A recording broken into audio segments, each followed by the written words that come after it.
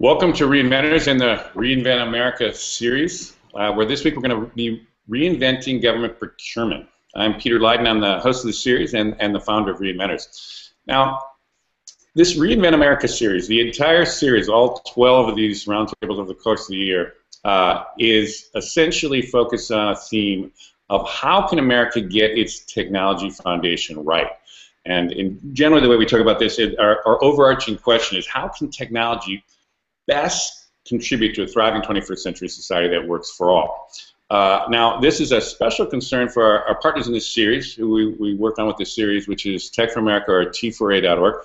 This is a group of entrepreneurs based in the San Francisco Bay Area and Silicon Valley, also in Seattle, that are really working to figure out how do we improve the relationship between the private and public sector. How do we actually, both sides, learn from each other and actually work out ways to work better going forward. Now, this reinventing government procurement is really the perfect example of this, of a way that really the private and public sectors really have to get better aligned on how government buys and implements new technologies. And in fact, if we can reinvent a procurement process for the 21st century, it would go a long way to actually America getting its technology foundation right. In fact, it's probably one of the critical things that would really could drive a real widespread transformation in this case. Now, to help us drive this conversation and frame the discussion, we've got two anchors, not one anchor, but two, and we're really fortunate in this one. We've got Jen Pahlka. Jen is the founder and the executive director of Code for America, and Code for America, if you don't know, really places private sector technologists in public sector projects, particularly at the local city level is where they spend a lot of their energy. But what's really great is Jen just came back from a recent stint of a year working as America's Deputy Chief Technology Officer in the White House Office of Technology, Science and Technology Policy, and so she's fresh from the front on the federal level as well. She's also anchored a previous roundtable in our first season here on reinventing government bureaucracy, and so it's great to have her back.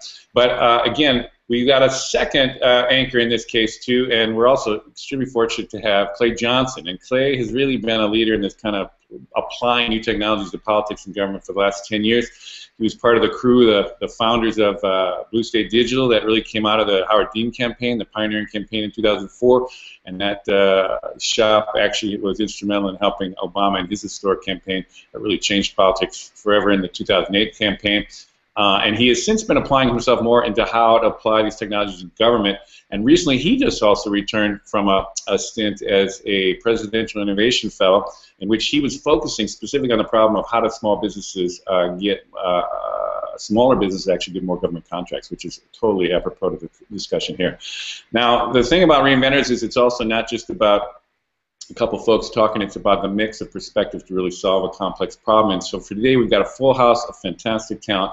And so to really start, what we're going to do is going to go around the circle here and have everybody introduce themselves and what they bring to the table, what piece of the puzzle of procurement they might be able to help us figure out. So why don't we start with, why don't we go with Alissa? Why don't you jump in and tell how you kind of come to this issue. Yeah, hello. I'm Alissa Black with the Omidyar Network. I'm an investment principal there, and for those that aren't familiar, Omidyar Network is a venture philanthropy firm that invests in businesses with a double bottom line. So we're looking for businesses that have a positive social impact and a positive financial returns. And so my background was in public service. I worked for the city of San Francisco and New York's mayor's office. So I come from kind of the public service background, navigated the procurement process while in government, and was very frustrated with it.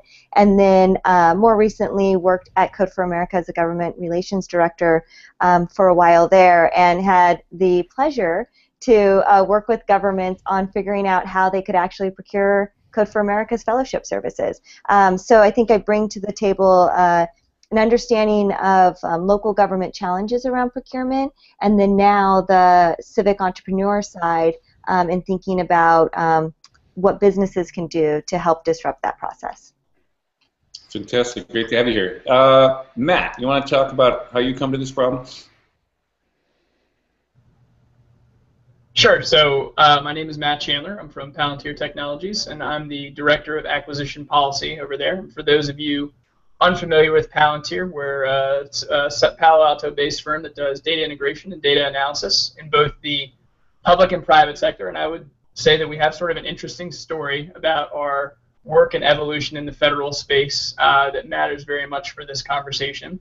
And I personally have sort of taken, since working in the contracting world long before I came to Palantir, a historical view of what past attempts there have been made, and there have been several, at reforming the federal acquisition system, not just as it relates to IT, but to the acquisition system writ large, particularly in the Department of Defense. So I'm well versed in a lot of the weird schedules and components, supplements to the FAR that currently govern how people access the market.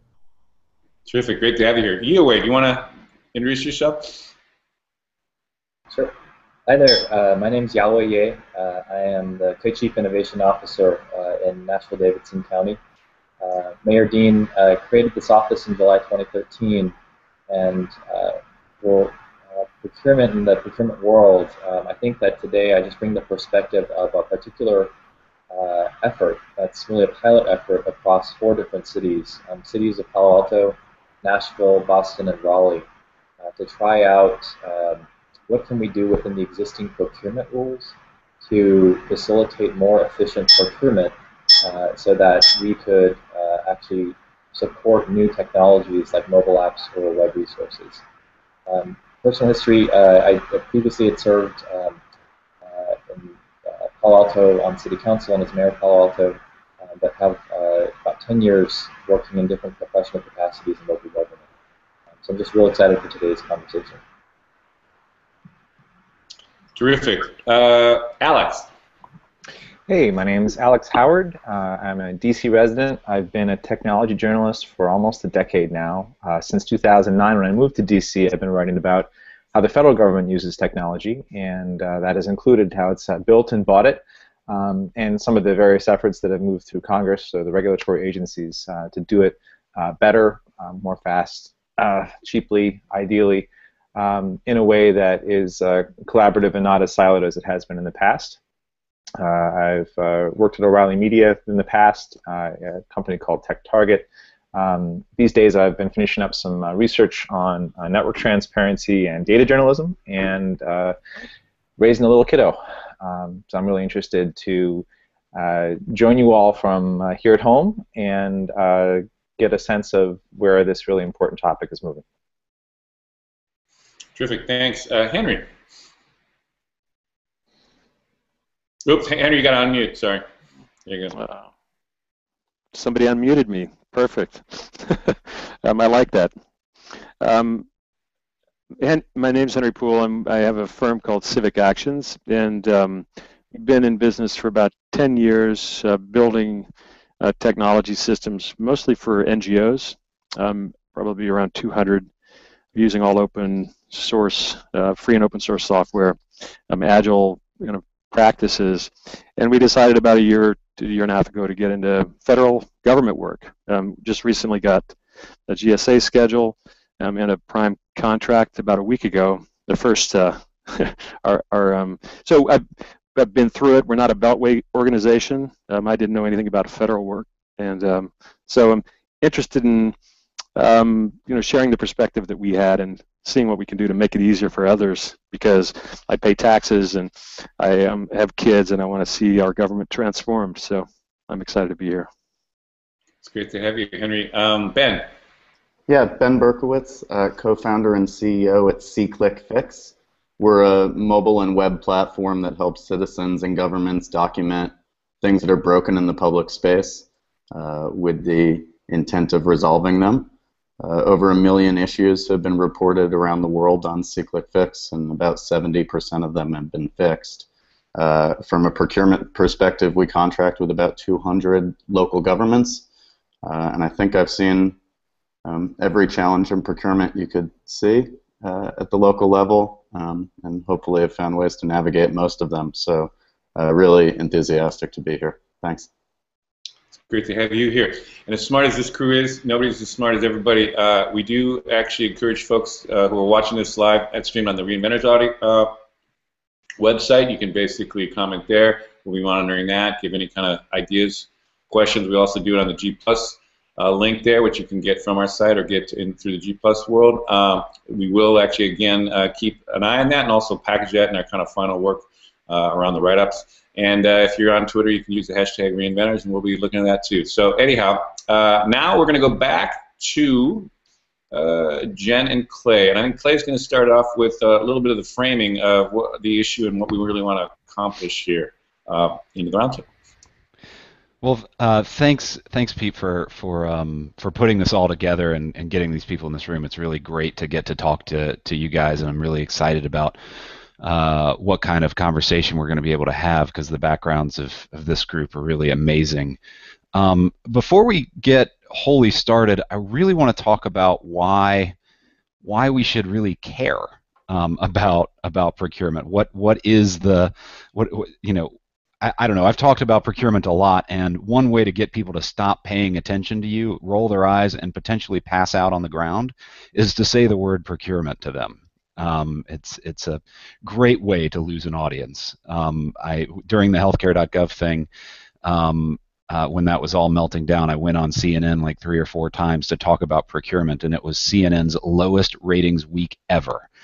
So coincidence? I think not. So let's talk a little bit about why you should care about this. The first reason you should care about this is because it's really expensive not to care about this. In the past month at the federal level, I can count $2 billion worth of federal IT failures. By failures, I don't mean that they were over budget or they were not on time. I mean the money would have been better off being set on fire to keep homeless people warm because it was a total failure. The second reason why we should care is because when government isn't good at IT, people start to die. Veterans are dying because we can't get our IT situation over at the VA. We've got Social Security and Medicare IT problems, and if we can't get our IT act together, then it's going to end up in very catastrophic results. And the third reason we should care about this is because it's destroying government's ability to really do its job. As the private sector grows in its technical capacity, as it's able to acquire more technology, if government can't acquire technology at that pace, that divide between what the public sector has and what the private sector has becomes really untenable. So a good example of thinking about this is something like high-frequency algorithmic trading, right? Where if government can't acquire technology quickly enough, how can it regulate that trading? If you're literally just if the whole game is about CPU cycles, if the private sector can acquire CPU cycles at 5 times the pace as the public sector can, then that is an unregulated market by de facto. And so we all know what happens when we leave our markets completely unregulated. We've just come out of a recession as a result of that. And so thinking about those things, of the impacts of government's ability to acquire technology over time, is really quite important. So that's why procurement is important to me, at least. It's because it's really expensive. Being bad at it kills people, and it could inevitably end up in some kind of like weird dystopian society if we don't fix it. So then the question is, well, what will fix procurement? I think it's important to acknowledge that nothing is going to fix procurement. Procurement is not a technical problem. It is a managerial problem. It's something that requires constant attention, a level of attention to refinement and agility all throughout the lifetime of an organization. In this case, it's government, so hopefully it's mostly permanent. It requires adaptivity. How you buy things and how you hire people are competitive principles to any organization that need to be consistently refined. And I think that's part of the problem that the procurement reform community has, is that we tend to have a lot of panels like this, and we say, well, the problem is X. And we get into these arguments over whether or not the problem is X, or the problem is Y, or the problem is Z. But trying to fix procurement singularly is like trying to fix America and then arguing about whether the problem is campaign finance reform or climate change. These things aren't mutually exclusive with one another, and lots of things need to be fixed. We need to be having a yes and strategy. Yes, the registration problem is broken, and the set-aside systems are broken, and the past performance systems are broken, and the bid protest systems are broken. It's a big system that needs our constant attention. Now, the third thing is really what is it that we can do? What is it that ordinary people can do to solve this problem? And there are lots of things that we can do. One interesting thing happened yesterday. Representative Eshoo and Representative Connolly's office released the RFP IT Act at the federal level. And what that does is do a lot of things to make government a little bit more agile, make it easier for small businesses to get contracts, make it easier for agencies to award them. It codifies a lot of the innovative things that Jen Pahlka did inside of the administration, and a bunch of other neat things. It would be nice to discuss that on this panel, but I don't want to take up too much of Jen's time. So with that, I will hand the headset over to her. No, you can keep your headset on, but thank you. Yeah, so let me just recap a couple things that that Clay said in different words, and then set the frame for the rest of the conversation.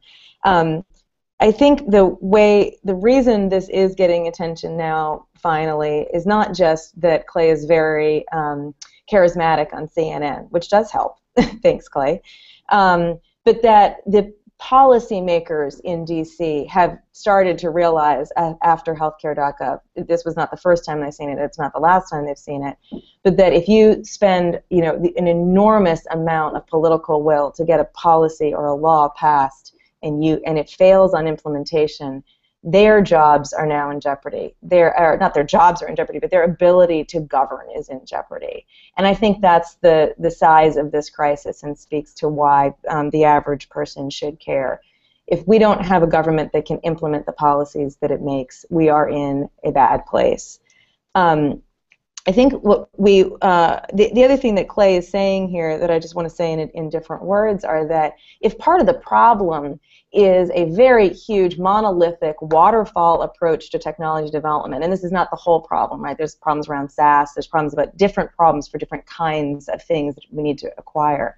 But if the problem is a monolithic approach, an iterative development process is what we're really trying to bring in there. We can't solve the meta problem with some, one shot. There's no silver bullet for this. The solution to the process problems is also going to be iterative, step by step, bottom up, small pieces loosely joined. And that's one of the reasons it's so important that we not just sort of put our faith in one master plan, but work it, have conversations like this, connect people like the people on this panel to each other and the solutions that have worked. So the way that we are thinking about structuring this conversation maps to kind of the way we're thinking about Code for America these days, and I'm not going to make this into an ad for Code for America, but the procurement problem is a problem of 21st century government. Our mission statement is we believe government can work, full stop. That's a profound assertion, I think, in today's world. We believe that government can work for the people, by the people, in the 21st century if we make it so. And if you believe that statement, then there are three major stakeholders that have to come to the table with something significantly different than they have previously to make that true. And that is governments, and I think in the context of procurement we would all agree that really government has the biggest changes to make here. Companies who are going to have to meet government where if they're getting there, they're going along the way going to have to meet them. And I mean a different set of vendors and also understanding how government works, because it is still, at the end of the day, even if we get where we want to go, going to be different probably from the way that enterprises and small businesses secure their needs. And then again, to Clay's point, we think of it as communities, but we're really talking about the public here. It's not going to happen without pressure from the public and without the public starting to understand this more because they care about their government working. So we thought we'd structure the conversation within those 3 buckets. I don't think we'll spend a chunk of time exclusively on each of them. I think we'll be going back and forth. But a sort of another axis, I think it's really important to pull out that there are different needs in the procurement system for, say, buying a product like Ben's SeeClickFix, which is essentially a SaaS product. The governments don't really know how to procure, because when the federal acquisition regulation was written, there wasn't such thing as, say, the internet, much less software as a service. And then on maybe speaking more to Henry's area, there's also an enormous amount of custom development that has to happen for government, where it's not about buying a product and making it work and just letting the company run it for them. But no, there was no healthcare.gov that you could buy off the shelf, but there was a much simpler, more iterative way you could have built healthcare.gov, and we wish was built. And there's a different set of challenges that are needed in order to get us to a place where we can get those kinds of services. And then there's a large set of things around simply commodity IT. I need my email systems to work. And I think it turns out that the levers that you need to push to get the right outcomes in the different buckets actually really don't work for the other levers. And so across the board, sort of this is the rule that we need, I think isn't very effective. So I want the panel to sort of tease apart the different kinds of strategies that work for different kinds of procurements. And then I think there's a set of basic things that we see that are working that we will talk about, but I also really want to make sure that this panel has talked about things that have actually happened, not just stuff that could happen, but this happened here and why. So I'll stop there, and we'll Peter, maybe you can take it back and see if you want more intro here, or you want to start getting to some of these examples. No, let's jump right into it. I think that was a great tee up, and let's. Who wants to just jump in? Does someone right off of what Jen teed up? Don't be shy here. Who's or Jen? How do you? What's a question you want to actually kind of start it off? Sure. Let me give it a little more framing, and then I think people will have a better way to chime in. One of the ways we think about this is that there's an old line, I think it's from the Pearl community. We need to make easy things easy and hard things possible. Right now, even the simplest thing is really hard, and the things that are actually hard in the real world become sort of impossible. So there's a couple of tactics that I think about under that, and the first one is we need to be able to buy cheap software as a service as easily as possible. So maybe we can start with SaaS, since there are a lot of people on the panel I think have something to say about that, and I know Ben does, I know Clay does. Yeah, I'd be happy to kick off a response to that. You know, I think it was Sasha at CityLab that got me thinking this way about government procurement recently, and I actually think it, though it's much higher level than a single answer, it is in a way a silver bullet. I hate to say that, but it is a bit abstract as well. I don't know why it is with software requirements and software RFPs that especially in government, but also in business, the buyer defines the solution. I mean, down to every little feature. And I think that really creates a ton of problems. I mean, if you think about an RFP for a building, the government is not telling you what the building looks like and how many windows it's going to have, and maybe even how many bathrooms it's going to have. They'll tell you how many people it's going to serve and how they what they want to facilitate within that building. So I think the simple way of saying this is that RFPs and any type of government procurement really needs to start with the pain point and should not try to go too far beyond that, because if you go too far beyond that, you really limit yourself to getting to creative solutions that really work. I'm sure Code for America has experienced that quite a bit.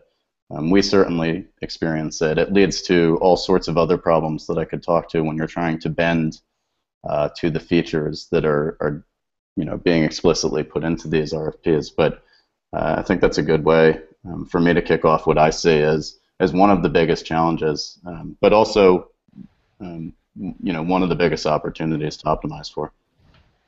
Yeah, Right. from where we sit over at the Department of Better Technology, we have a SaaS solution called Screen Door, And I think what we've found is, and this is to Jen's point of businesses needing to sort of meet government halfway. I think a lot of digitally native SaaS companies presume that their business model works like this. We're going to make some software. We're going to put a page on the internet with our prices on it, and then we're going to work really hard at being the #1 result in Google for that thing, and then we will profit.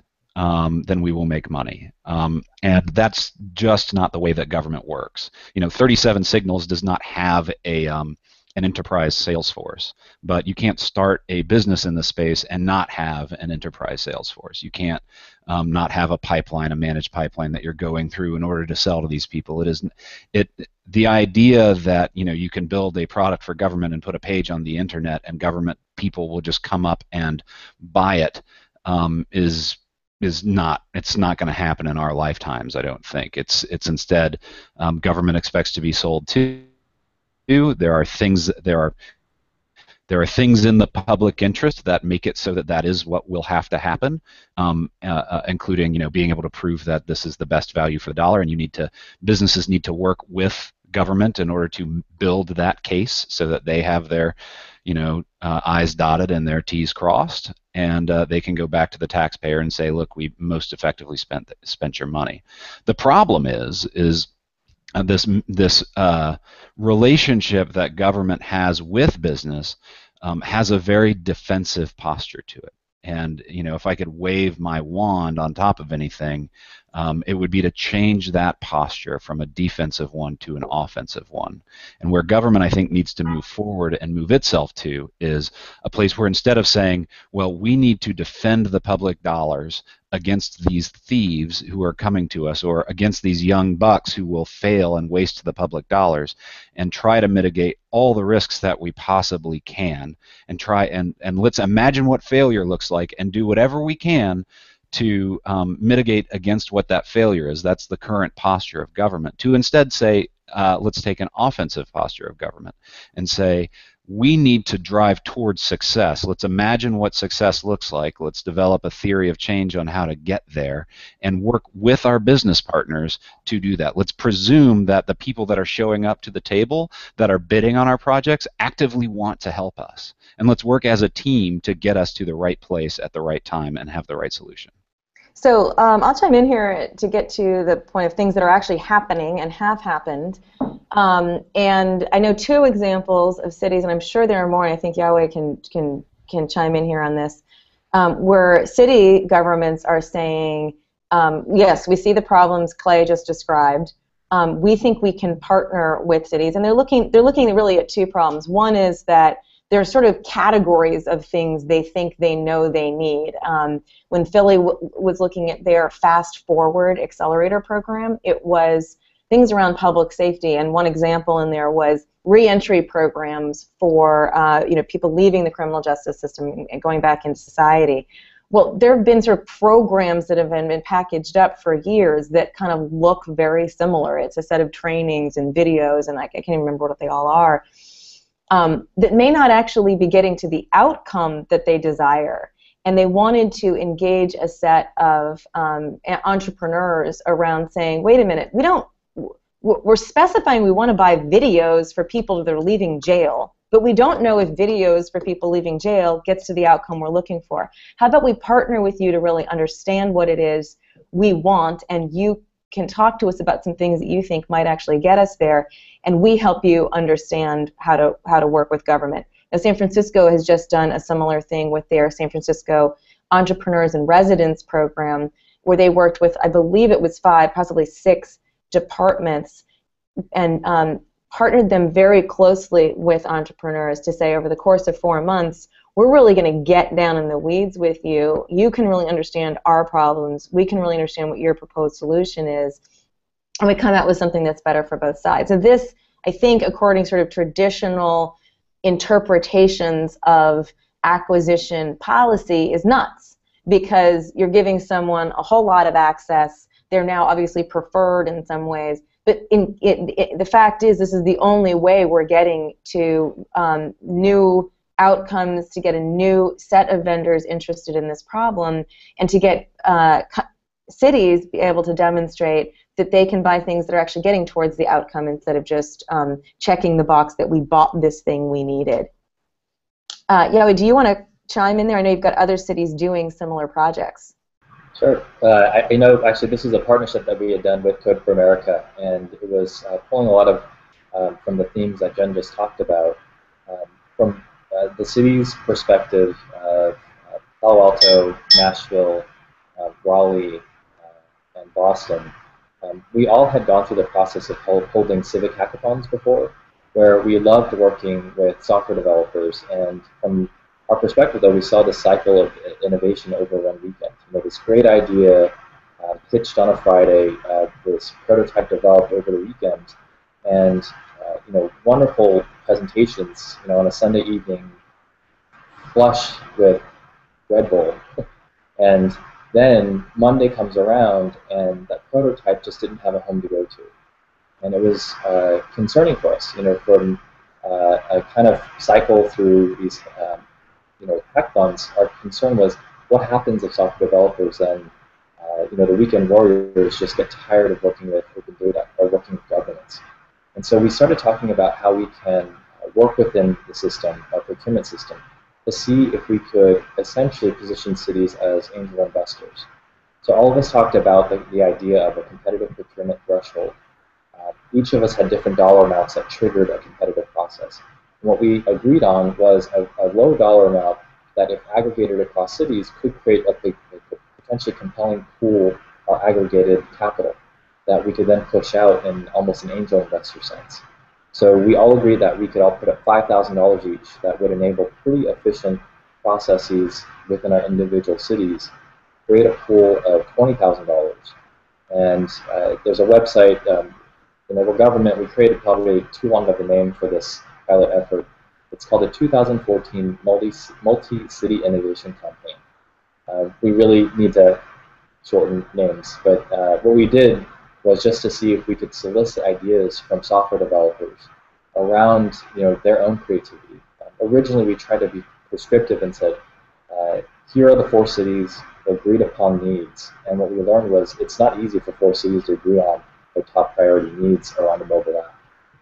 And so what we turned around was just said, here are some suggestions, here's some innovation tracks. Submit your best ideas, software developers, and we're going to do our best to push out the data that you need around that particular issue. And so on the website, you'll see the whole kind of life cycle of this program that really was aiming to answer some of the questions of, can mobile apps be scaled out across cities from the design phase on? Can it be sustainable from an investment perspective, where cities are providing one-way money for software developers or non-traditional vendors for cities to then create, for example, the next SeeClickFix, but just in a different area.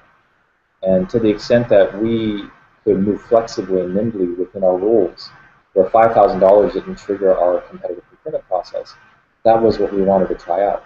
So where we are phase-wise, we picked a winner. It's been a 7-month process. We have 2 attorneys, one in Boston, one in Nashville, looking at language where if we can develop a single-party signature agreement, where it's only the developer and the developer team signing it, almost like an attestation to the governments to say, hey, if you give me $20,000, I'll give you, the total package of the mobile app. But it doesn't necessarily require a counter-signing. So if cities don't have to then sign the agreement, then that facilitates the process potentially.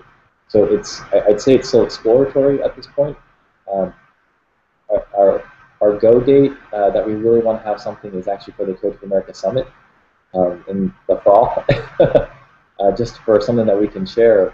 But it's definitely been an effort where we're trying to think creatively about how, if this pilot effort works, then our ask to other cities will be, can you afford $5,000 to seed new mobile apps, to be able to go through startup accelerators, to go through other opportunities for them to build businesses around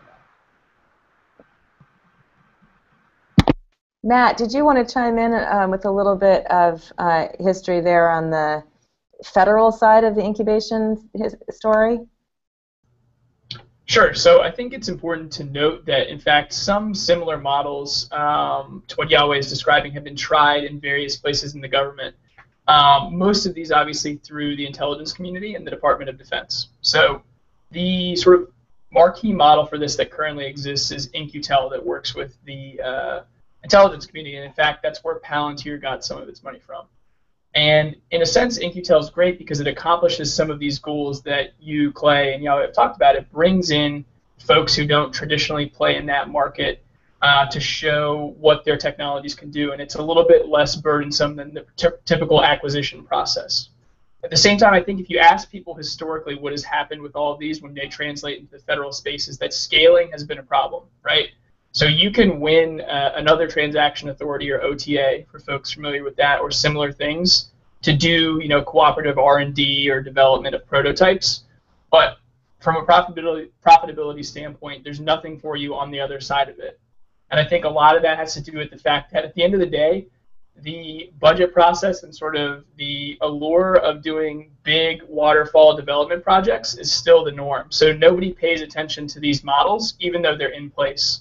And a few of them have even gone defunct. The Department of Defense had its own thing called the Da Vinci Capital Fund, and I know, sort of in a sense, the 18F project at GSA is trying to get into a little bit of these things. And it's important to recognize that those have been tried, and so the barrier to making them work in the way that folks want is, again, this overwhelming preference for the agencies that have big IT budgets to build their own solutions rather than work with and buy commercial competitors.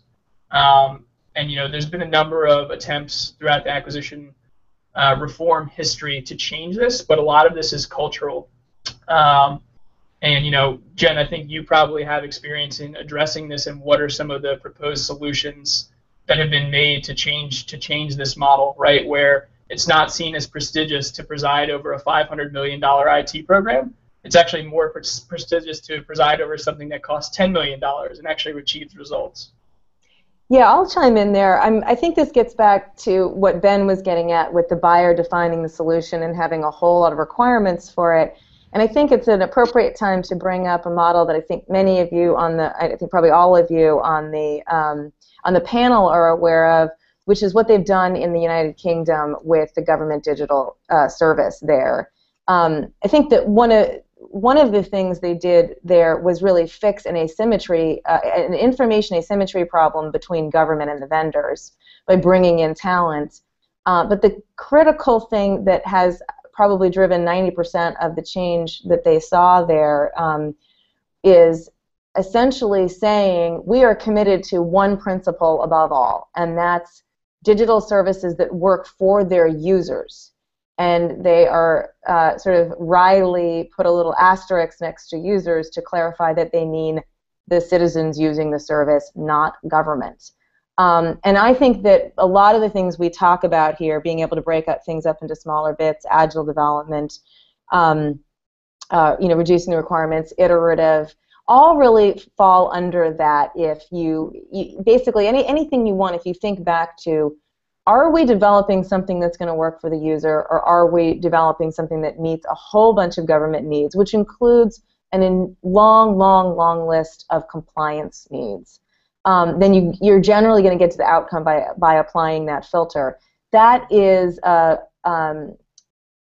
a strategy that involves culture changes, process changes, some policy changes. It did not, for them, involve any changes in law. It was something they were able to do with what they had. And I think it's worth talking about the different efforts here, both at the local level and the federal level in the U.S., to get to those same solutions. Matt mentioned 18F, which, for those of you who don't know, is a department or a group within the GSA that's dedicated to bringing technical talent into government to build common solutions, and is to a certain degree inspired by what they've done at the GDS in the UK. I think that the GDS model is a good one, but it doesn't get government off the hook from having to learn how to buy things well. Agreed. I think, one thing that I did during my Presidential Innovation Fellowship was come up with a project called RFP-EZ. And what RFP-EZ did was create a website that was very simple and easy to use for small businesses to bid on government contracts that were worth less than $150,000. And if you want to talk about success, I think this program had a lot of potential success metrics tied to it. What we found in launching this project, which by the way took 3 people and probably a couple $100,000 and about 4 months, we launched this project and we saw we put five procurements through it, 5 acquisitions through it, and we put it through the standard way of doing things, which is a website called fedbizops.gov, and we put it through RFPEZ, this new website that we built. And what we found was that the projects that came in through RFPEZ were on average had a 30% lower bid price than what was coming in through standard means. But more importantly, we saw 250 new businesses sign up in order to register, which I think was part of the forcing function on that price. So the moral of that story to me is that there's so much room for savings and implementation, better implementation outcomes inside of government, because and where that starts, I think, is with the registration process. If governments can learn how to streamline their registration process, again, to shift from this defensive posture to an offensive posture, to shift from saying, well, we've got this set of vendors who are set up to take our money and fail, instead to say, how do we get the right companies to the table? How do we reach out to them and bring them to the service, even if they've never done business with the federal government before? How do we bring them to the table? Well, the first thing that you're going to think is, well, and the first thing that a business will tell you is, like, let's first lower the barrier to entry to me being able to be at the table. I just put an RFP in yesterday that made me certify that my business does not have segregated bathrooms. I had to certify that my software was Y2K compliant. There are some things in here in terms of barriers to entry that are no-brainers that we probably ought to do away with. That's not to say that I'm pro-segregated bathrooms. It's just the case that I feel like we've taken care of the segregated bathroom problem, and we certainly have taken care of the Y2K problem. And I think that as we sort of move forward, thinking about how to further streamline those registration processes, especially, by the way, the federal government one is pretty good. At the state and local level, these things are terrible. And streamlining it into such a way where we can perceive that there's a benefit, a good outcome, and assume the best in the people that we're working with, not the worst, seems to me like a great step forward. And there's so much savings to be had there. Clay, I keep thinking that you mean like gender segregated bathrooms, like Ally McBeal style, but I'm getting that's not what you mean. No. Okay. I want to just comment on one thing to clarify what the UK has done with the GDS. They still buy a lot of stuff. This information and skills asymmetry thing, by getting some great technical talent on board in government, has actually meant that they've been able to diversify their vendor ecosystem. So they have a map of the vendors that they've worked with before GDS, and it's a couple of dots on a map clustered around London, and the map of their vendor ecosystem now, and it's thousands of dots all over the place, all over the UK. I'm sure they work with people outside the UK as well, but they didn't map those. And I think that's because people want to work with them. Small companies don't want to work with government when they're working in traditional models. If they believe they can actually get good work done and not get drowned and be able to produce something that's going to work for the user, it's a really big deal. And I know, Clay, you saw this because you had this roundtable where you had some folks in there from well-known, sort of consumer-oriented design firm that said, I'm still not sold. I'm not going to do this because I really want to work in the way that I know produces good outcomes. And I think, Ben, you've got a lot of experience with this notion of what works for the citizen versus government. Do you want to chime in there? Yeah, absolutely. I was happy you mentioned that. We always think of SeeClickFix as citizen first. In fact, I mean that's in our nature and our founding story that we designed a platform that was deliberately for citizens first. And when we started working with our first client, the city of New Haven, they had an enterprise.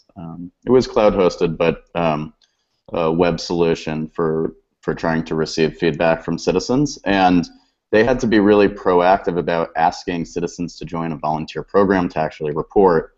And at the same time, SeeClickFix was launching, and all of these reports were coming in.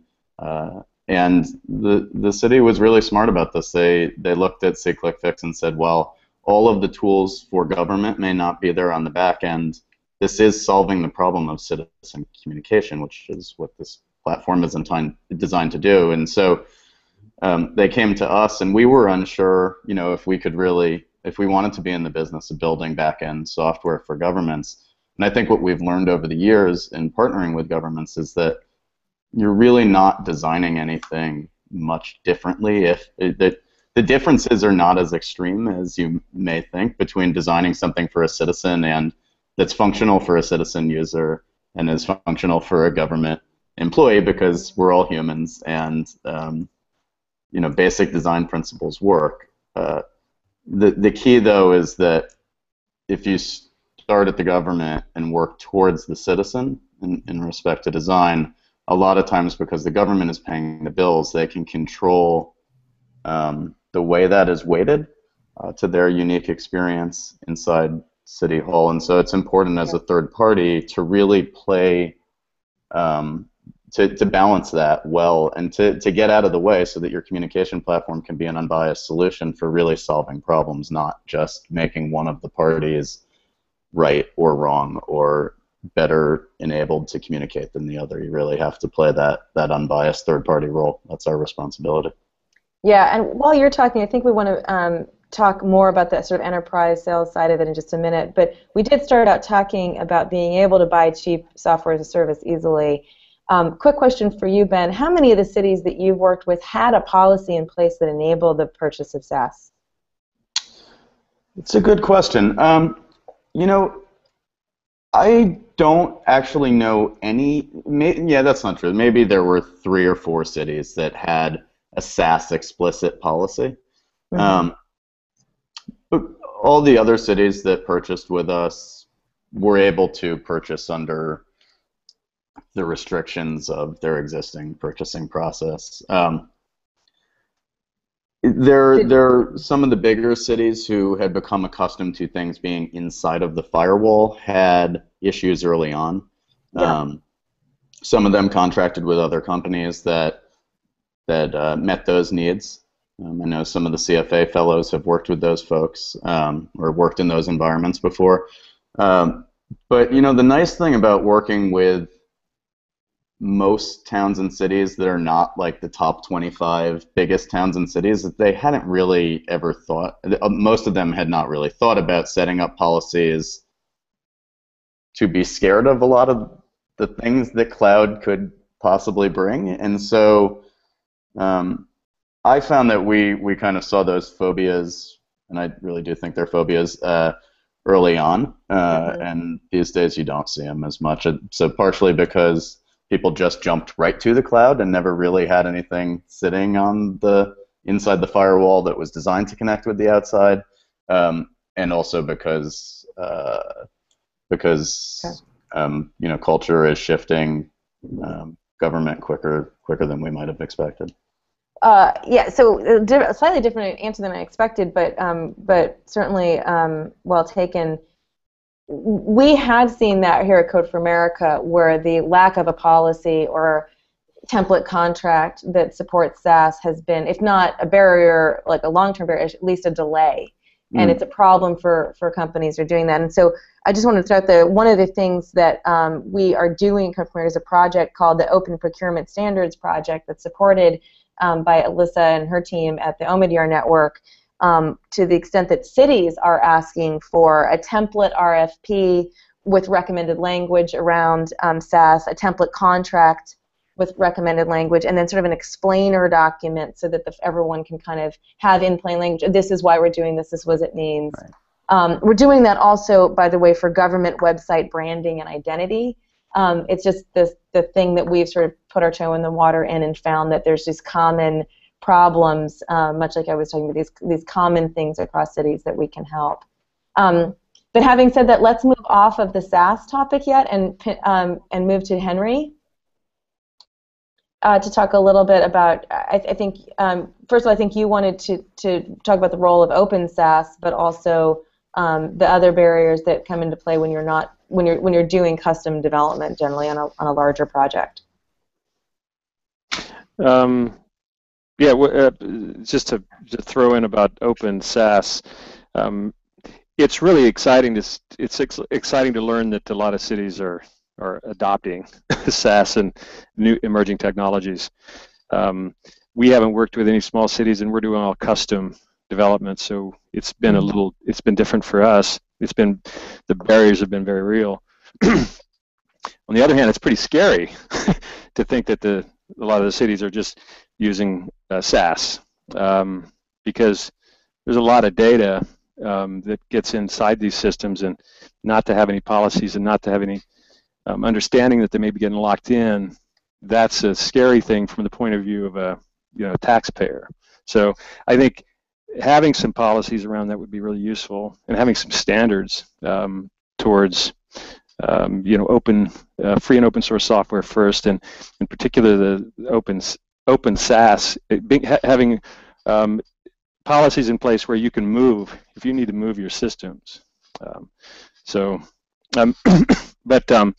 a lot of the conversation so far has been around packaged software that's being sold, and most of the expenses, most of the investments in technology that I'm aware of, I think 60% is in custom development, and that's really the business that I've been in for some time. And I spent the 90s building services company for Fortune 100 companies, building their internet systems, and then the last 10 years I spent NGOs and building platforms for NGOs, and we just decided to move into the federal and government work, and it's really complicated. I found there's so many parts to it that are complicated. I think the biggest thing that I've noticed in the federal space is, when I'm talking to procurement people, is just believing in them, telling them, trying to get them to share with each other what they're, that they have ideas, and just to believe and understand the complexity that they have, because there's so much polarization inside government that people are angry at the people in these different agents or different departments, and it's just that whole thing about just the polarization is really stopping the creativity, because we found really creative people. We're working with a Defense Security Cooperation Agency, this Partners for Peace platform, and they've been very creative, but it's really hard. It's very hard for all of them. And one of the things I would love to see, and I haven't seen it yet, is some kind of an open process, where people are actually sharing what's working with procurement, where different people could get together and share the best practices, because there are people who are doing really innovative things with all kinds of cycles, selling cycles. There are people selling function points and figuring out how to do these things with Agile, and it's just people aren't talking about it. They're siloed. That's a good segue into to my favorite unicorn, Alissa Black, who has worn sort of all of the hats that are necessary to see a whole picture here. She's worked inside of government. She's worked inside of Code for America, and now she's at Omidyar investing in these kinds of companies that are trying to sort of make a difference. And Alissa, I'd love to get your take on this, about how the companies that you're seeing are selling into government, and what it's like to be on the other side, as to being sold to, because I think your experience here is probably more comprehensive than a lot of everyone else's. Yeah, one of, you mentioned earlier, Clay, enterprise sales, and so that kind of struck me, because that's something that we've been talking a lot about with the entrepreneurs in the civic tech space, is, if you're in a startup and you're getting money to do growth and scale early on in your company's life, how do you dedicate resources to sales and biz dev? And particularly for those civic tech companies that are looking for local government customers, it's super tricky, right? Because there are hundreds of local governments, and then you could increase that to county and then to state. And I think Ben has obviously firsthand experience in this. And so thinking about, and I don't have a solution for this, it's something that we're still looking for, but I love Yiaway's example of coming together and collectively purchasing things. It's if there were some sort of kind of driving force that helped new civic startups kind of do sales to government, that would be an interesting thing to explore, because I think that's one of the biggest challenges. When we see the hockey stick growth, the question is, how the heck are you going to make this happen with government as your customer? On the flip side of that, coming from government, a lot of what Ben talked about resonated with me around kind of going after the, or being sold to, I guess, Clay, you said that government is used to being sold to, and where does that leave kind of new startups that are looking to be agile and potentially pivot as they get to know their customer better. And so some transparency around the problems that government faces. Jen mentioned the Entrepreneur Residence Program that San Francisco has, and I think that was a really wonderful way to embed entrepreneurs into government to really understand the problems that government's facing so that they can take their product to the next phase, which is hopefully opening a whole new market, which is government. And so I think there's a lot of challenges. I think some cities are doing have really great examples on like a small scale. On the state and federal level, I'm a little bit less connected to that space, but I have seen really wonderful partnerships form. Henry mentioned Open SaaS. Open SaaS seems like a way to get into the government market space. And thinking about creative partnerships that get you past, and Clay, you're probably familiar with this, the federal regulations to actually launch software in government, coming up with some creative partnerships with with companies that have figured that piece out. So that's another thing that we look for is like, who, as a civic tech company and as a startup, who are you leveraging that has experience in this space? Yeah, I mean, that's the regulatory part is really sort of, a thing in and of itself. But again, I think the topic of this conversation, we've really got to stick with how do we get new players involved, and how do we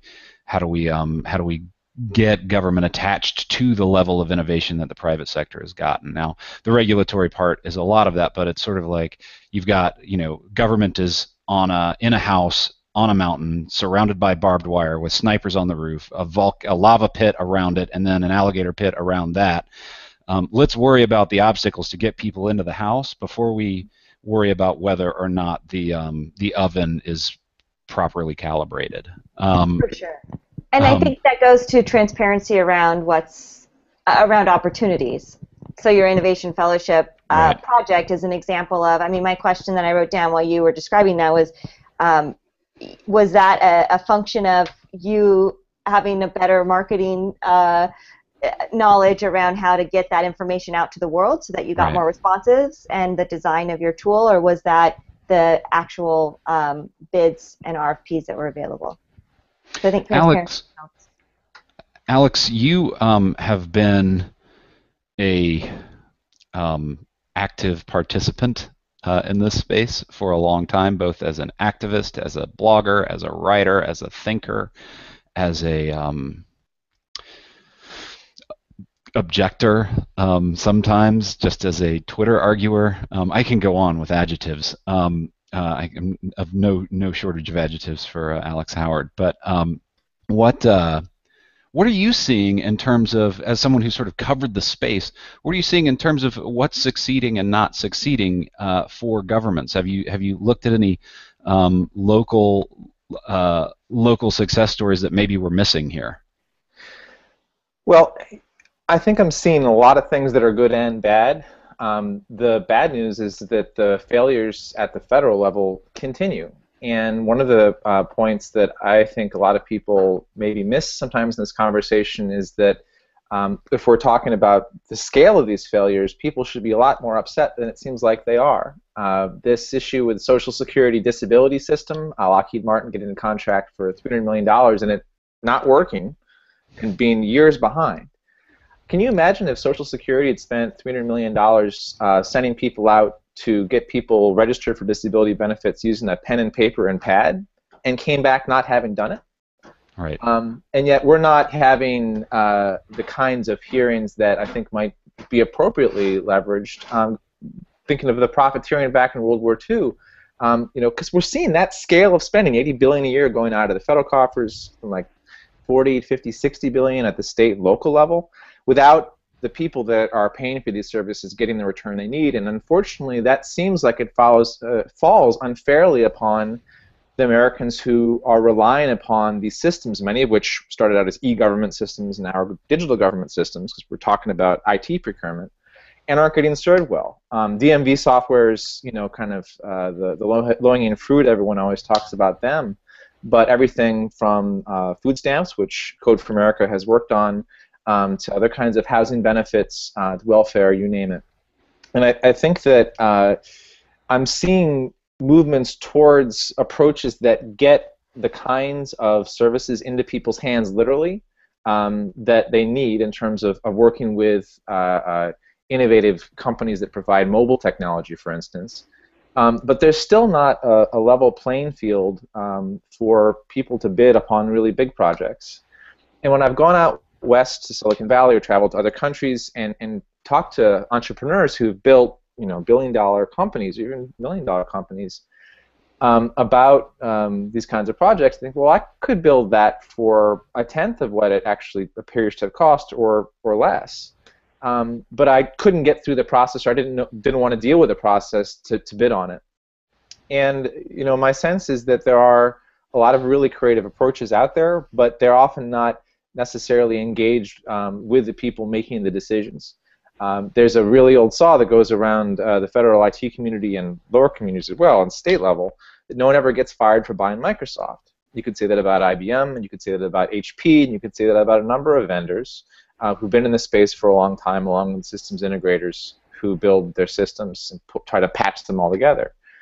And I think there's got to be a more developed way to insulate the people making these decisions against the risk that some of the projects won't go well. Otherwise, the system won't change. Yeah, it's a really interesting point that that no one got fired. I always heard is no one ever got fired for hiring IBM, but same thing. That's not to say that those vendors are bad. It's just to say that the inertia goes to this level of entrenched vendor that often excludes the smaller, more innovative companies to an extent. And maybe part of the problem here is that everyone that has approached this problem so far has either approached it as a nonprofit or someone working inside of government, but but it has yet to be the case that someone has made this IT and procurement issue a political problem for someone. Yep. And perhaps maybe an outcome of this roundtable, or maybe an outcome of the next few weeks or something like that. Perhaps one of those outcomes is to start a political coalition that starts making this a bit more of a liability from a public standpoint for these decisions to get made.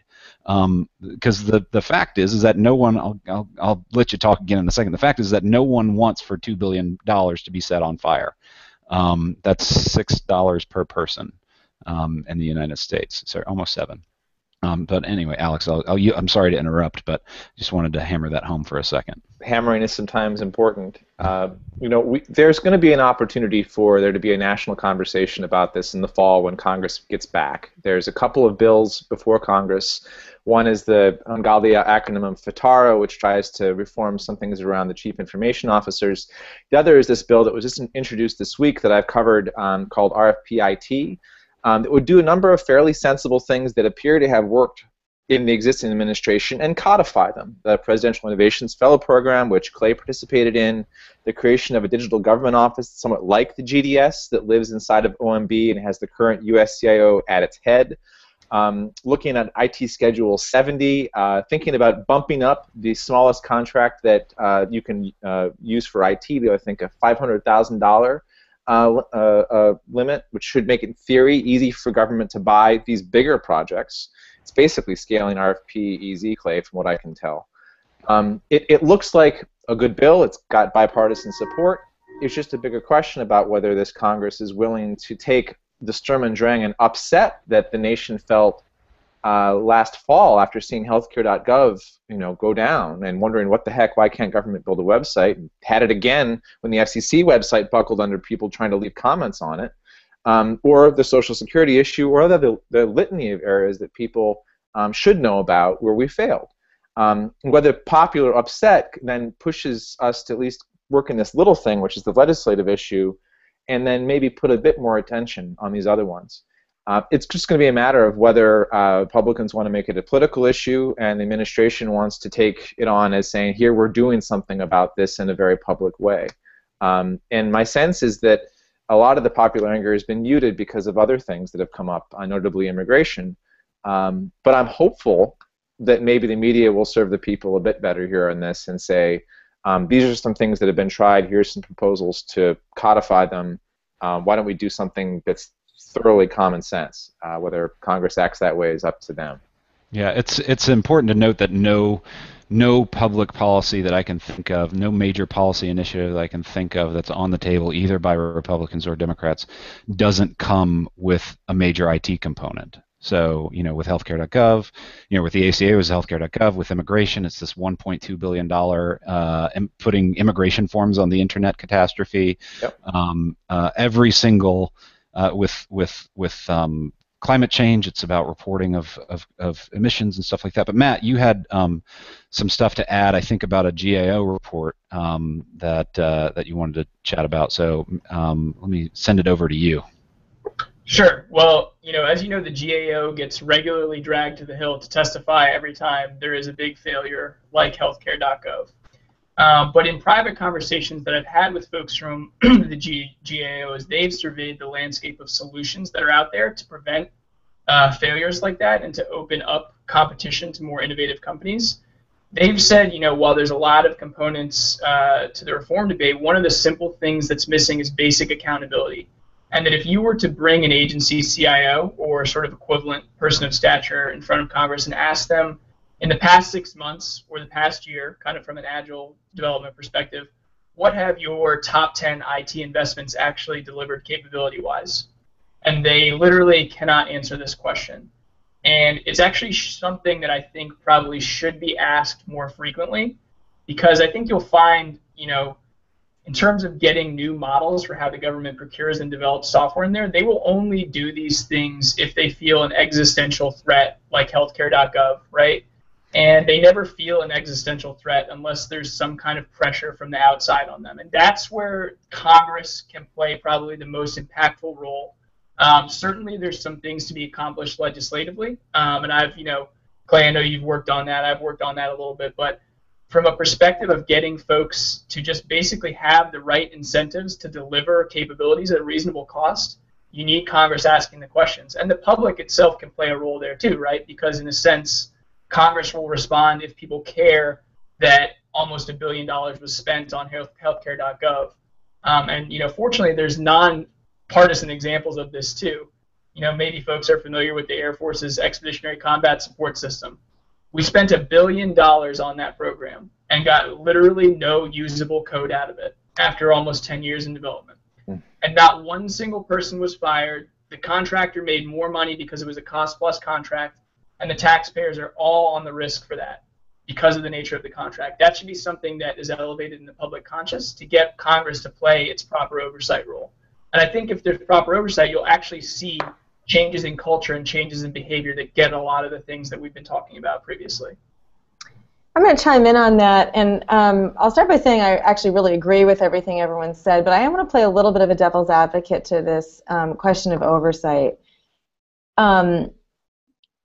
First of all, I think if you think as I do that a big thing that we could do, not a silver bullet by any means, but a big thing that we could do is encourage government agencies and cities and states to, when they are building a digital service, it needs to be, it isn't something they can just go buy, like a SeeClickFix product.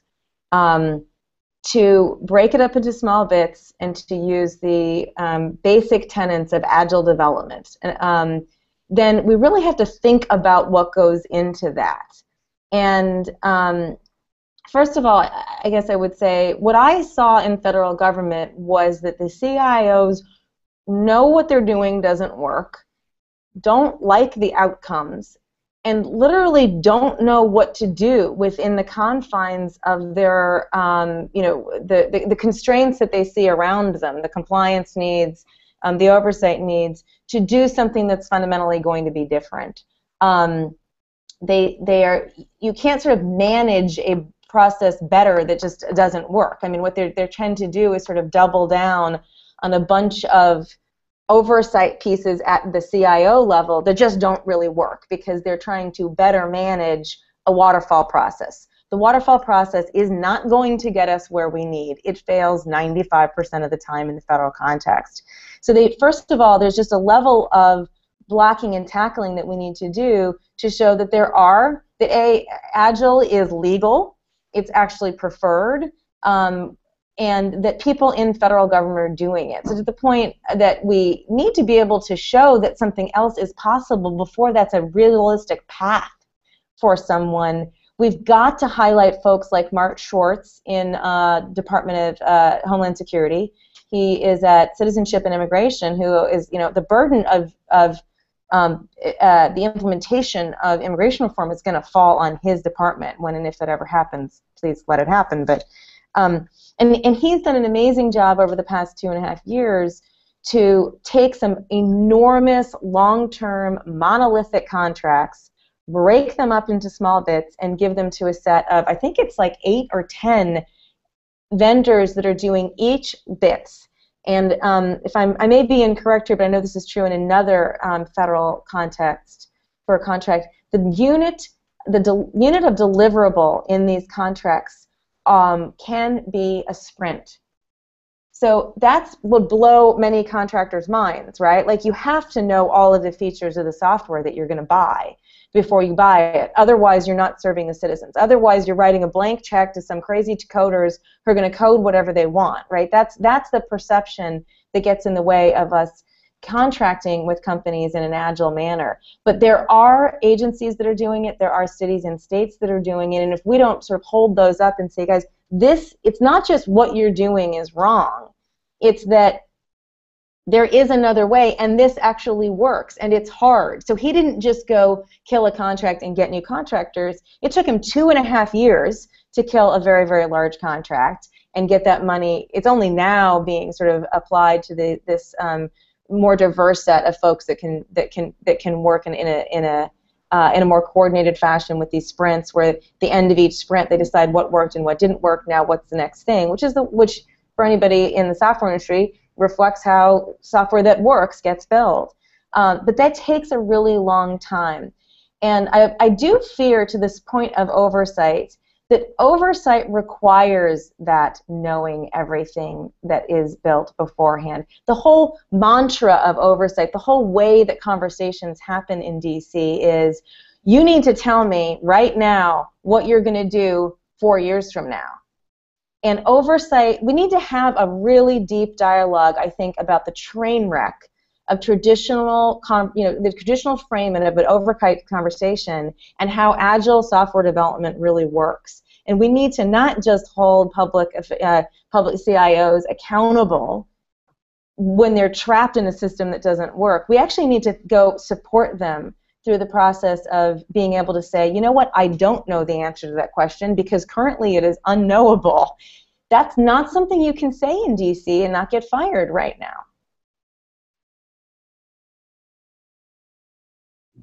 Conversation stopper. You can get fired in DC?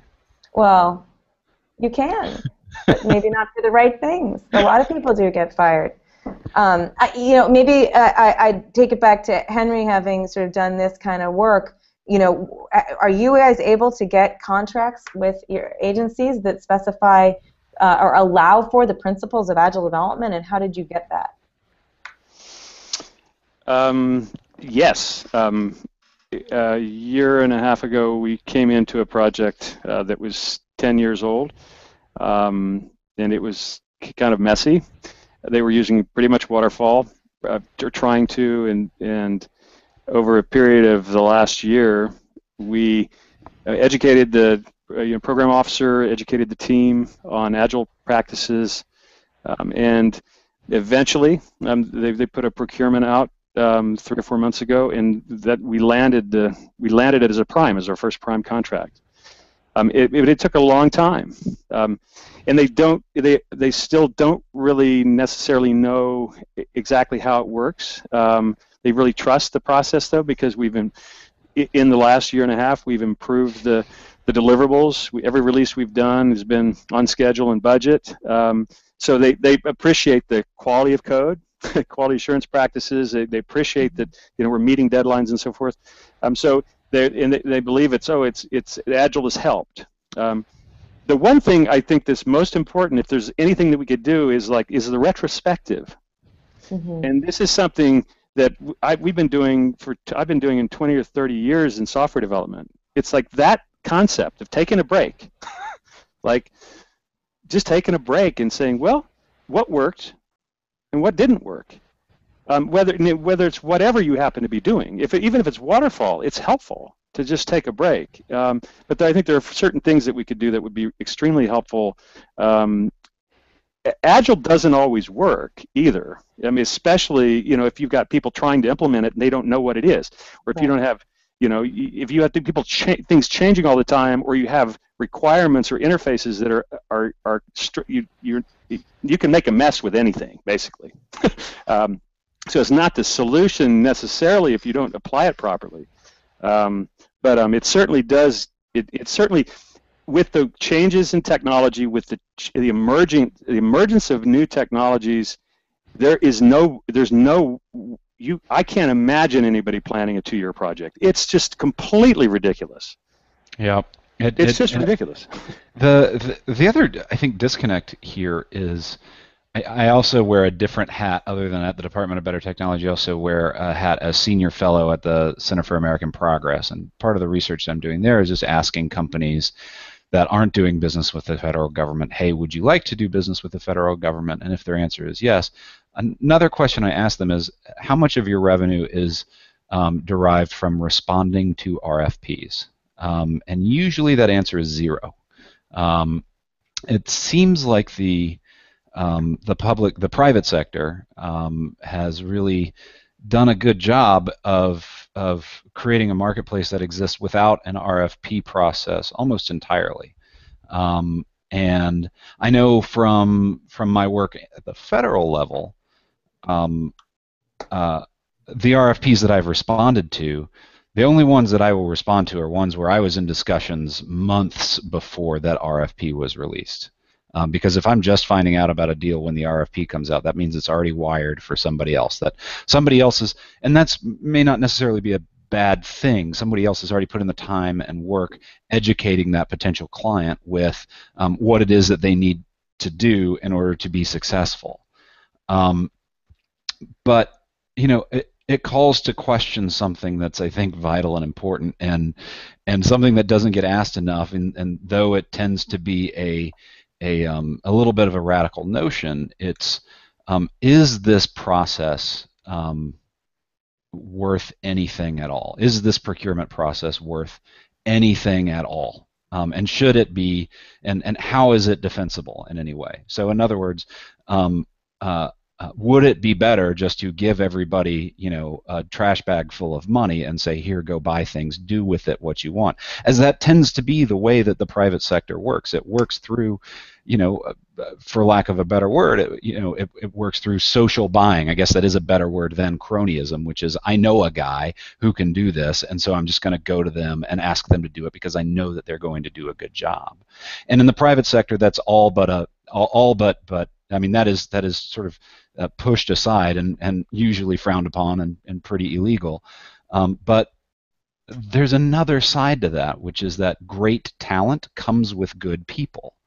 And the regs that we've created have basically said, we know that you have an expertise in your career and you come with a social network that can be an asset to our organization, but you're going to have to not talk to those people anymore for the sake of fairness and equity. And I just wonder how we, at what point, do we begin to say, well, wait a minute, this is a this system that we've created now isn't really defeating any form of cronyism, and in fact, it's making it very difficult for us to have good, high-quality, productive outcomes. So a question I'd ask to the rest of you is this is this notion absolutely insane? And how do we defend this current model that we have? And how do we make the model of sort of government procurement defensible at all? I'll jump in real quick. I've read FAR for the first time a year ago, and there are a lot of things I really appreciate. There's equal employment. There's a whole lot of really great things that I like as a citizen and as a business guy. I like seeing it. I like seeing these things, the requirements. I like that there's that we can move funding into minority-owned businesses or into particular zones where we need to see economic development and people need to have jobs. Those are really valuable things that I think are really important. Small businesses, we're a small business, we're not a DC business, but we were able to respond to something and we didn't have to compete against IBM on the procurement. In fact, they would have to come for a small business to try to partner with us. So I think there are benefits to it. There are the other side of it too. And I don't think I think what we have right now is not working. But I don't know if it's not that it's not all working. Parts of it are not working. I actually think, I think the biggest reason personally it's not working, I don't think it's because we don't have the right solutions and we don't have the smart people. I think we're just stuck in a particular way that we're fighting and looking at each other. And it's just like when I had this conversation with the procurement team 2 days ago here in DC, it was like I said, there's this thing, the Chinese finger puzzle, right, where you stick your fingers in this thing and you can't get them out. You're stuck. And it feels like that they spent 1.5 years trying to get a procurement done, all of them. And it was just so complicated, and it took so much effort. But you have to have faith. We have to have faith. And we have to, the people that are scared to come out here or that don't think it's worth it, getting into the government work, it's like we have to roll up our sleeves and believe that we can do it, and we have to go here to the Beltway and say, look out, we're going to change it. We have to transform it, and we have to want to. And there are people that are here that are interested in it, but you have to believe in them. Yeah, I would agree with that, and I just want to return to something I said earlier about iteration and to the earlier discussion about legislation. If we do legislation in this area, you get one shot at it, and it's probably not going to work the first time. And that's my real concern. Not that we shouldn't do it, but that I really want to think of it in that context. The law of unintended consequences is a you-know-what here, and I do worry about that. I also think that what I saw when I was working in federal government is that Mike Bracken in the UK says procurement is for pencils. You can buy something that exists, right? But when you're trying, all systems that work, all digital services are things that, I'm sorry, Clay, you're misunderstanding me. They still procure. I still think we should procure. I'm not making an argument for insourcing. What I'm making an argument for is putting together systems that have to evolve over time, have to always evolve, that are not about what you ship on day one, but the fact that this stuff needs to get updated, the fact that when, as a consumer, my Google Maps gets better at telling me how to get from point A to point B every single day. The fact that we are not creating systems that are designed to continuously improve is a really, really big problem, both at the level of the digital services we create and at the level of the procurement systems themselves. And so I'm just going to continue to go back to what are the small things that we can do to move this forward that are small bets that we can try that aren't, we're going to package everything into a piece of legislation because we think that's going to fix it all. Though I am a huge supporter of legislation that fixes the key things that we know are wrong. I just want to the reason why I raspberry procurement is for pencils is because again it's a cop out.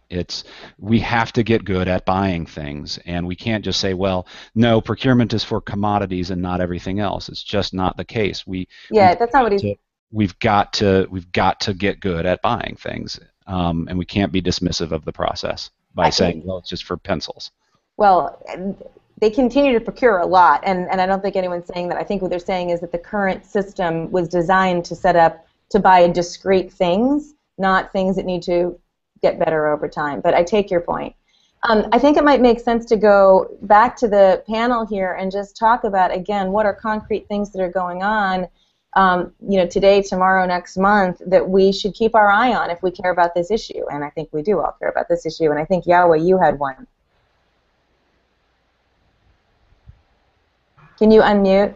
Yep, just unmuted. I think just to share kind of what we're thinking about in terms of next steps for the multi-city effort, really this was a pilot effort in the sense that we are partnering with the Vanderbilt Computer Science Department to seek grant funds to see if there is a possible online platform for us to scale this out. Our hope across these 4 cities was that if we can demonstrate that cities can work together around group procurement, what's to stop then any number of cities working together if they have a problem? The idea behind this grant that we work together on is, imagine an eBay marketplace, two-sided marketplace. Cities on one side, they self-organize.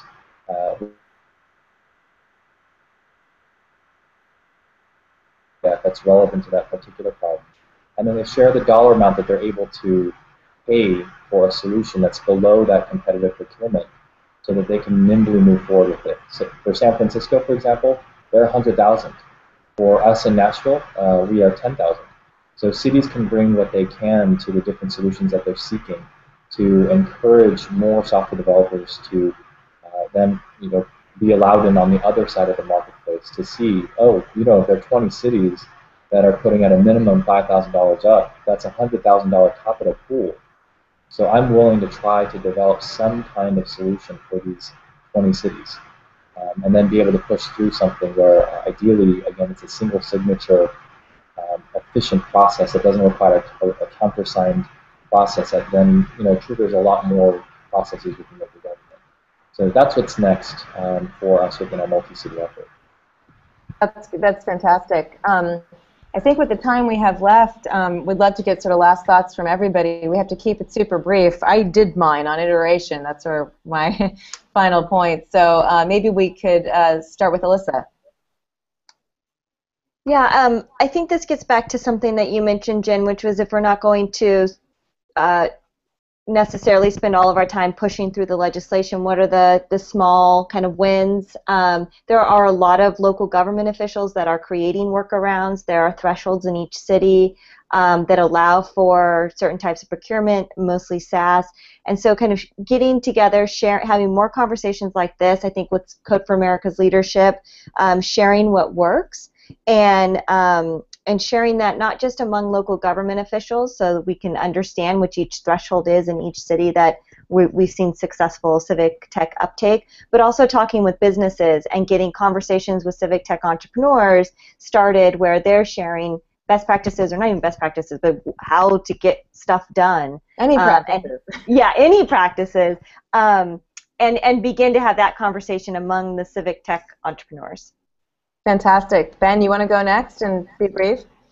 Yeah, absolutely. The most successful procurement process we've been involved in was through the state of Massachusetts. They have open innovation grants through the governor's office, and the city of Boston was the initial facilitator of implementing SeeClickFix across 60 towns in Massachusetts. It started with 20, then 40, then 60, and it was so successful that a year later, last week, they expanded the program and actually passed the facilitator relationship over to another agency that is a metropolitan planning agency. I think if there are cities or states that are interested in this, this idea of innovation grants, open pools of money that don't necessarily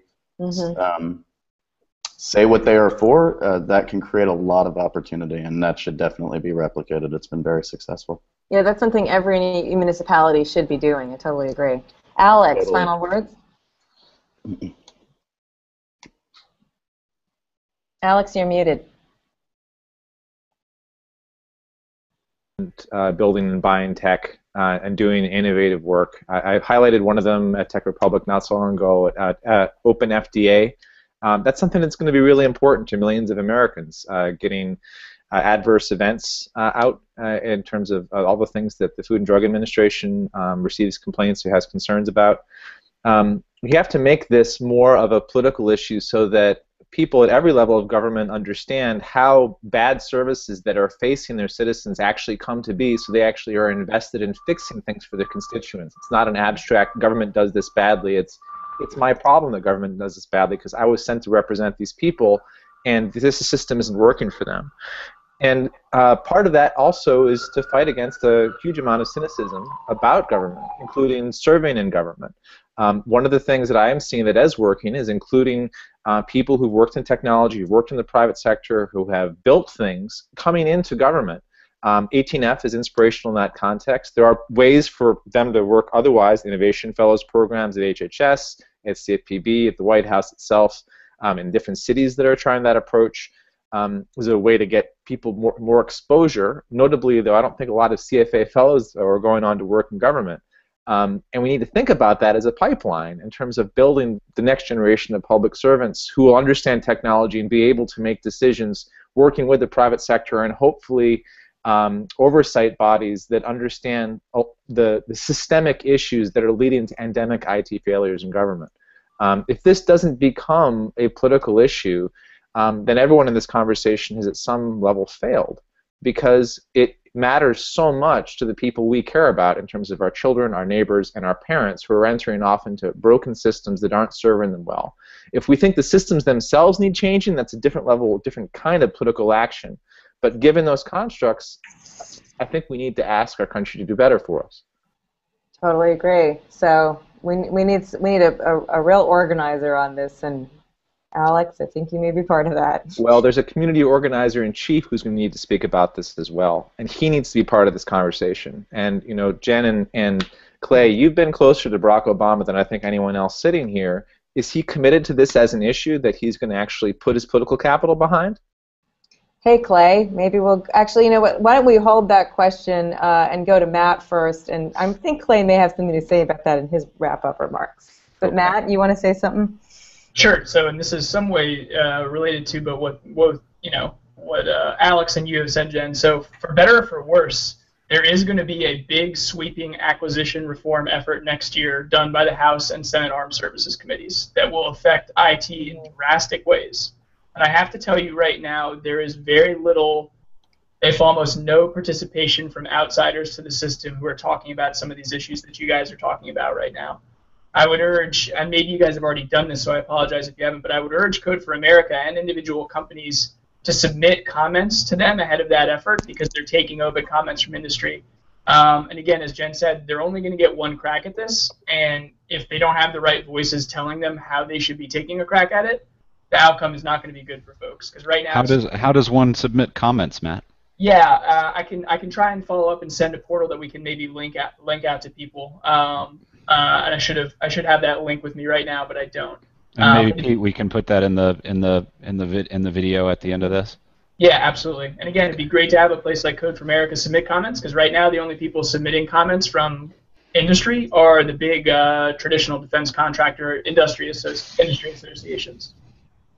Great, we love that. Thanks. Hey, Henry, quick last thought, because we're a few minutes over. Oh, yeah, I echo what other people have said. Alissa, sharing best practices. If we would just have procurement toolkits that we start to share, that would be awesome. There's also standards around data. You know, we've got all this open data happening. if we had some shared standards, and I know there's some stuff going on around that, people sharing standards, but that could help a lot of entrepreneurship and investment at a local level. So those are my only things. Totally agree.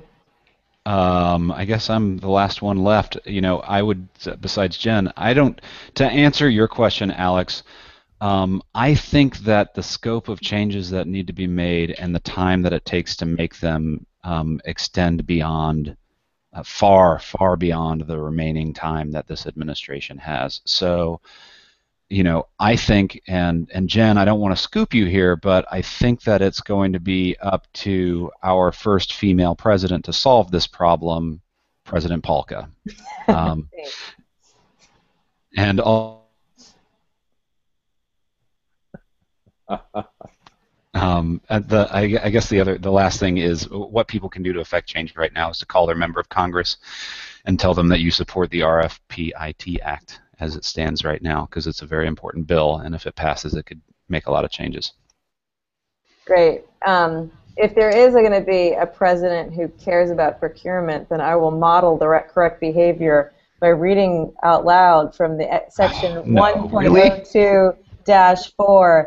The FAR outlines procurement policies that are used. If a policy or procedure or particular strategy or practice is in the best interests of the government and not specifically addressed in the FAR, nor prohibited by law, executive order, or other regulation, government members of the team should not assume it is prohibited. Rather, absence of direction should be interpreted as permitting the team to innovate and use sound business judgment that is otherwise consistent with law and the limits of their authority.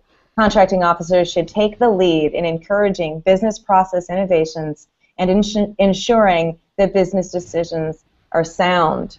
I really just wanted to end on that because that is the law of our land, and I think while there's a bunch in there that keeps us back, there's stuff there that puts us forward. And thank God she waited till the end to start reading it. Everyone's asleep. Oh, I like that. That was beautiful.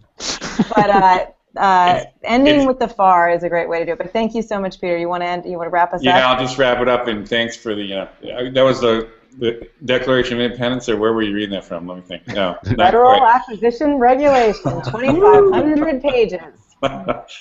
Anyhow, we have gone a little bit over, but it's a fascinating and very complex problem. This really did actually clarify a lot of things. We'll be doing a shorter video version of it. We'll do social media optimized video. We'll also have a write-up on a synthesis of this. We'll also take the best comments off web and put it in a storify. So thanks for everyone who was here on the roundtable. Thanks for everyone who watched this and contributed their ideas. And thanks particularly to our two anchors, Jen Pahlka and Clay Johnson. Thanks, everyone. Thanks, guys. I really appreciate it.